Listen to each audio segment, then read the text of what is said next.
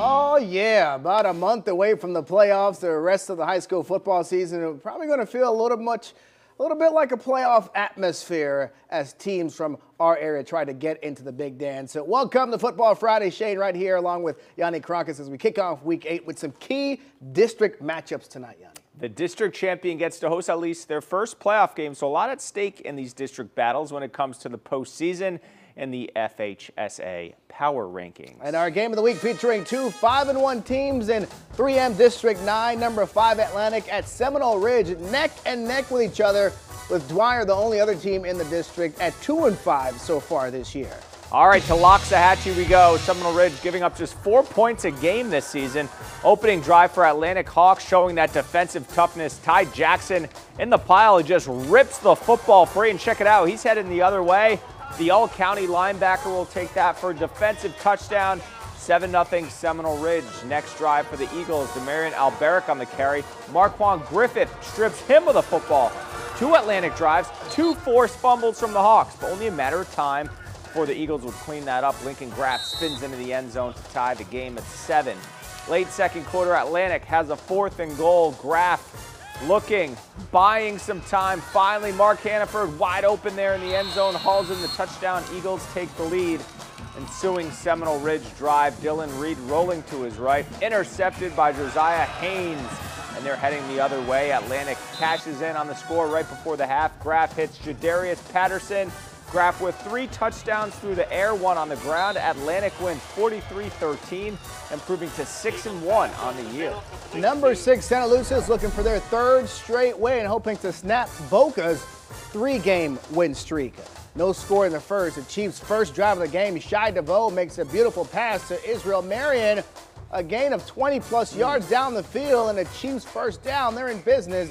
On the next play, DeVoe hands off to running back Derek Williams for some nice yardage.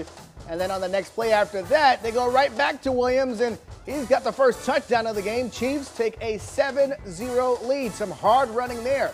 Ensuing Boca possession, Bobcats quarterback Chance Roston on the shovel pass here to Ryan Platten, making it 1st and goal. He's knocked out inside the 1 from there. Rotson keeps it and scores it, reaching over the defense to tie the game at 7. Chiefs quarterback Shai DeVoe knocked out of this game, taken to the hospital with an apparent knee injury. We hope he's okay. Boca would upset Santa Lucia's with DeVoe out, 24-21. Big win there. 2M District 10 matchup, American Heritage Delray visiting Somerset Canyons. Late first half, Canyons up 14-0. Stallions Sean Siska finds Peyton Sertan for the first down the far sideline. Next play, Siska to Darren Presley.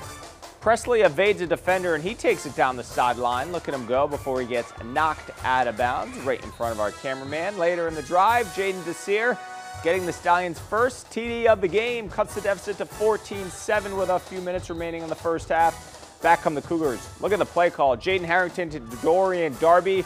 Double pass. Tegan Brisky on the receiving end. What a play call.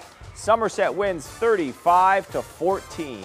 All right, now to a team that's played possibly the toughest schedule in our area, at least. Pahokee playing at number 2 Benjamin. Yeah, the Blue Devils playing their 4th team on our Football Friday top 10 list after games against Santa Lucia's, Palm Beach Central, Atlantic, and now tonight Benjamin. Yeah, tough schedule for them. The Bucks coming off their first loss of the season at Palm Beach Central last week, so they were hungry tonight. Already up 7-0. Chauncey Bowens says, "Feed me some more." Takes the handoff, breaks the tackle, and the Georgia commit finds the end zone for the 2nd time to put the Bucks out to a 14-0 lead. Pahokee trying to respond. Samuel Arnold has the handoff, but he's stripped by Gage Wallace. Jerron Atwater would jump on the fumble, gives the Benjamin offense back the ball. Ensuing possession, Jaden Vega and the D1 offer from Charlotte slings it deep down the field to another D1 prospect, Amari Williams. He got an offer from Georgia this week. Makes a tough catch, shaken up, but he'd be all right. The Bucks would go right back to Bowens on the ground. His 3rd touchdown of the night. Bucks bounce back and beat Pahokee 35-0. Wow, impressive score. Oxbridge Academy looking for back-to-back wins, hosting Somerset Key at a Deerfield Beach. Thunderwolves up 22 in the second half, trying to add to it. DeBoran Burrows on the carry. Big hole, breaks some tackles, and gained some big yardage for Oxbridge later in the drive. Dorian Fauntleroy airs it out. Admire St. John. What a catch. Wow. But a false start, so that touchdown doesn't count. Come on, ref. Nice catch, though. Oxbridge turns it over on downs inside the 5, so Somerset driving now. Grant Tidwell to Shavar Lampkin, and he goes the distance, avoiding the Thunderbolt defenders. Lions touchdown. Oxbridge a little sloppy with that football on another would-be touchdown as this fumbles through the back of the end zone, but they built enough of a cushion and they add to it in the 42-12 Oxbridge victory. After the break, still more to come on Football Friday. We head to the Treasure Coast as Centennial tries to upset Vero Beach. Plus, our play of the week when Football Friday returns.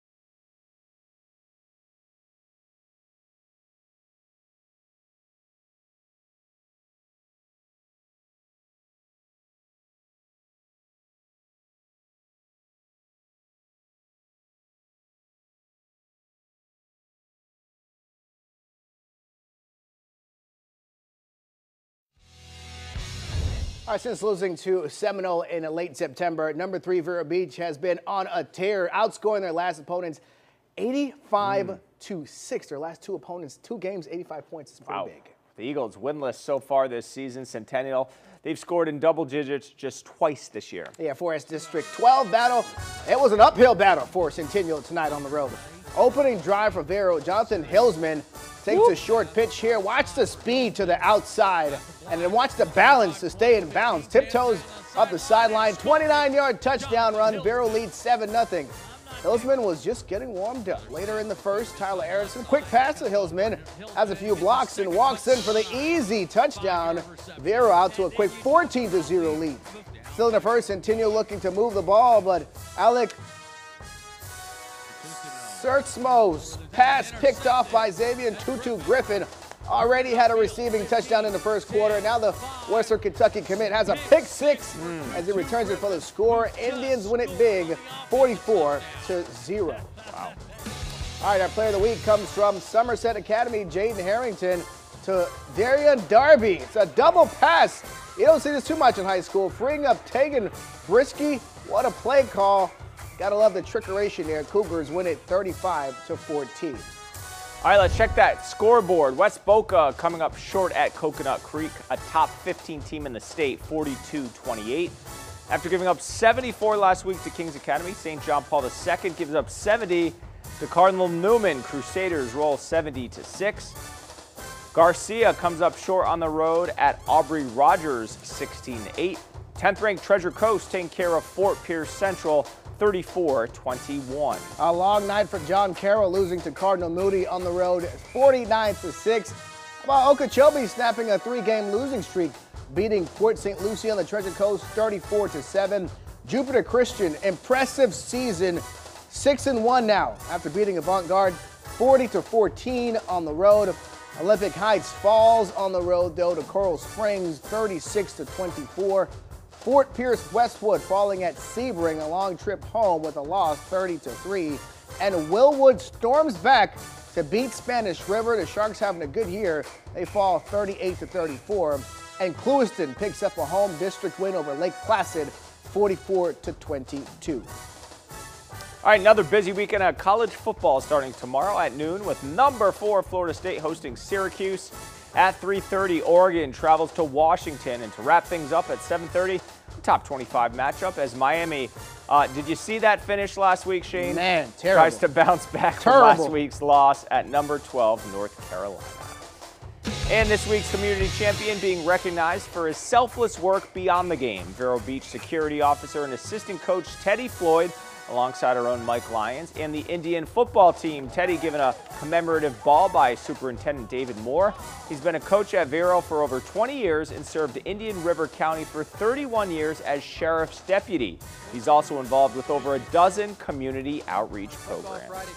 All right, from last night, number 1 Palm Beach Central keeps the momentum from that thrilling Benjamin win at home against Wellington last night against Forest Hill, that is, last night. The offense humming here in the opening drive. Caleb Butler over the middle to Waden Charles, a 4-star Miami commit, goes untouched into the end zone.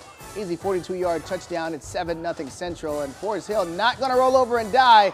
They march down the field. Quarterback Josh Hurst spins into the end zone. It's a 7-6 game, but too much from the Broncos offense. The Quan Wright, Lice Lame is right. So fast and so shifty, the big game. The drive capped off when Caleb Butler hits Preston Parker, jukes some defenders, and muscles his way into the end zone. Broncos remain undefeated, winning 48-12. Definitely some changes in our top 10 list. Santa Lucia's going down, and a couple teams with some good wins, so we'll see. Yeah, big win for Benjamin, big win for Atlantic as well. Big game next week, Benjamin and Cardinal Newman. We'll see you next week in Football Friday.